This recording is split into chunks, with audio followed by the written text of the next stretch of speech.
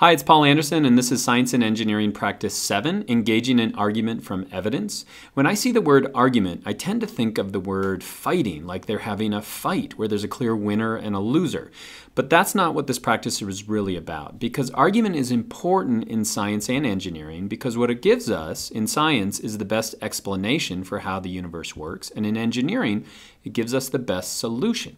And so to understand argumentation, we should look through a little bit of history, the history of science. And let's look at the universe. So in the 1500s and 1600s, there was much debate over what the universe was like, what it looked like, and what accounted for the movement of the sun through the sky and the movement of the planets. And there were basically two models. There was the geocentric model, and that was this idea that the Earth sits at the center of the universe, and then the sun and the planets move around that. And there was a real elaborate Ptolemaic system that explained how these planets moved. And then the new theory was this heliocentric theory, the idea that the sun sits at the center of our universe, or really the solar system, and then the planets move around that. And so it wasn't as simple as one of these is right or one of these are wrong. We have to gather a huge amount of evidence. We have to formulate arguments and then critique other arguments. And so let me show you how intense this was. And so the geocentric model had been developed by the Greeks and basically put the Earth at the center, and then the sun would move around that, and the planets would move around that. When you look at this model, it looks kind of crazy, but that's explaining why the planets will show what's called retrograde motion. They'll move through the sky, and then they'll move back. And so basically, if we run that forward in time, the geocentric model explained these two things, why the sun looked the way it did, and explained why Mars would go forward in the sky and then would tend to go backward in the sky for a little bit. And that's the geocentric model. And that was really important, just fundamentally putting us at the center of the universe. There was something compelling about that. What's the heliocentric model? Well, basically that puts the sun at the center, and then the idea that the Earth and Mars are going to move around the sun. And so these are two competing models. The first one was developed by Ptolemy, and so this is a Greek, and beautiful diagrams and maps and formulas to explain how everything moved. But what they didn't have was a lot of evidence. And so the first one to put forward an idea of a heliocentric model was Copernicus, Nicholas Copernicus. And so we sometimes call it the Copernican Revolution by putting the sun at the center. And so he really started the ball rolling, but it wasn't until we gathered more data. And so Galileo used his telescope to, for example, study Venus, and looking at the phases of Venus to figure out that maybe the heliocentric model was correct. And then it was kind of finished up by Isaac Newton, who explained why the heliocentric model was right and the geocentric wasn't. But it took, the church hundreds of years even to apologize to Galileo because he was imprisoned for these thoughts. And so again, the nice thing about science is that there's a right answer, and we were able to march forward to that through argumentation. And so how does that play out in current science? Well, there's basically informal and formal arguments that are taking place. And so an example of an informal argument would just be people talking. And so here are two famous scientists. This is Albert Einstein and Niels Bohr. And what they're discussing is quantum theory, these new ideas like Heisenberg's uncertainty principle that explain the way improvements upon even Isaac Newton's idea of how the universe works. And Einstein wasn't convinced, and he just kept coming up with good arguments, and then Niels Bohr would try to prove him wrong. As we look back on it, Einstein was really, really smart, and it was important that he put forward all of these arguments because it helped develop quantum theory as we see it today. Or maybe you're a scientist and you go to a national symposium. So if you're a biochemist and you're going to a national symposium, you get to meet with other scientists, share your research, hear presentations. And so what you're doing is putting forward ideas, and then you're sharing those ideas with others. Or even in your lab, sharing ideas of what you're doing, what you think, explanations that you might have. I worked at a lab for a couple of summers, and we worked on biofilms, and every week we would have a meeting where we would talk about all the research that was going on, and we'd share ideas. It's very important, these informal arguments that you have in science and in engineering. We also have what are called formal arguments, and this usually comes in the form of peer review. And so the way science works is that people come up with explanations or theories. They're tested, they gather evidence, and then when they're done, they try to publish that in one of the respected journals like Science or Nature.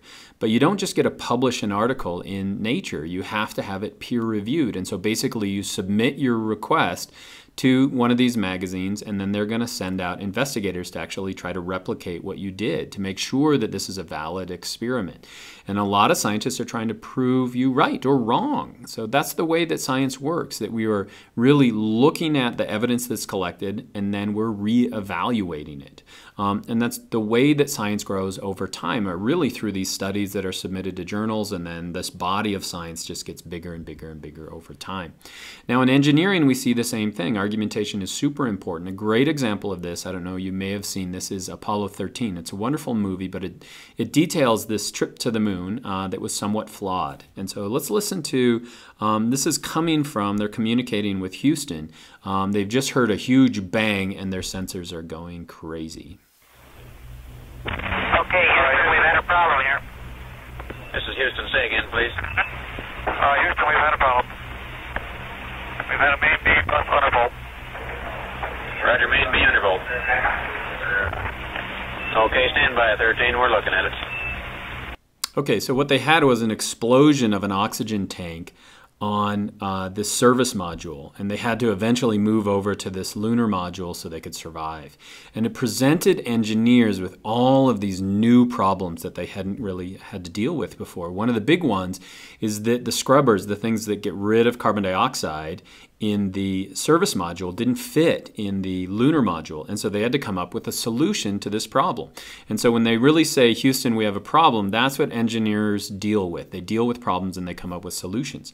And they eventually took inventory of everything that was available to the astronauts, and then they came up with a plan, a way to build, I think they call it a mailbox, this way that we could really put a square peg into a circular hole.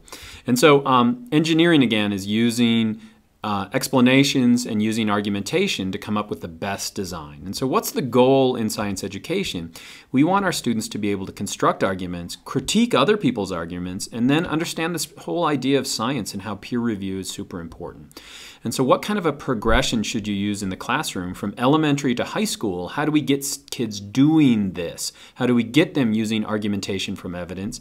And how do we get better and better over time, or closer and closer to the bullseye? Well, we want to start in the beginning. And the best place to start when you're dealing with science is with a really good question. And so let's say we have a half a gallon of milk right here, and I were to take a nail and I were to pop 3 holes in the side of this full container of milk. Now, milk is going to come squirting out, but a good question you could ask your students is, what is that milk going to look like when it comes squirting out the side of that milk container? And so what you want them to do are to construct arguments. You want them to come up with a solution, and then we use evidence to actually critique each other's arguments. And so when I've asked this question in class, there are basically three explanations that are put forward. The first one is this, the idea that these streams of milk will all converge at one point. There's another one I like to call the rainbow hypothesis, that they're going to form some kind of an arc like this. And finally, there is C, where you're going to get almost a cascade like that. And so the first thing you want them to do is to construct their arguments.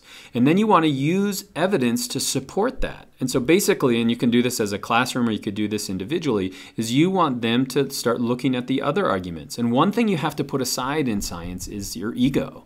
You don't want to be so attached to an answer or to your guess that you aren't willing to look at other evidence. And so basically, this is a great activity you could start with in the elementary levels, having them put forward a guess and then kind of argue on the evidence. So maybe this person says that this one's going to arch out farther because it has more time. Or this one may be that it's going to squirt out farther because it has more energy, or there's more gravitational energy on it. And so what is the right answer? Well, a great way to do this is to actually do science at it. Fill up one of these containers with water, pop 3 holes in it, and then you could pull the tape off that's kind of keeping that water inside there. And what you'll find is the right answer is C. But that's less important than this whole process of putting forward an explanation and then arguing on that.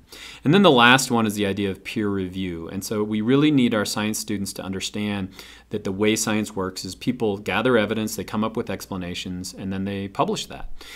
to be published, you have to get in a journal, and there's this whole peer review. And so that's how science is made. That's not how bad science is made. That's how science is made. And so these famous articles appeared in Nature magazine, which is one of the most famous scientific journals, but each of them had to be peer-reviewed before they were actually published. And so argumentation is not a bad thing. It's a wonderful thing. It makes science better. It makes engineering better. And I hope that was helpful.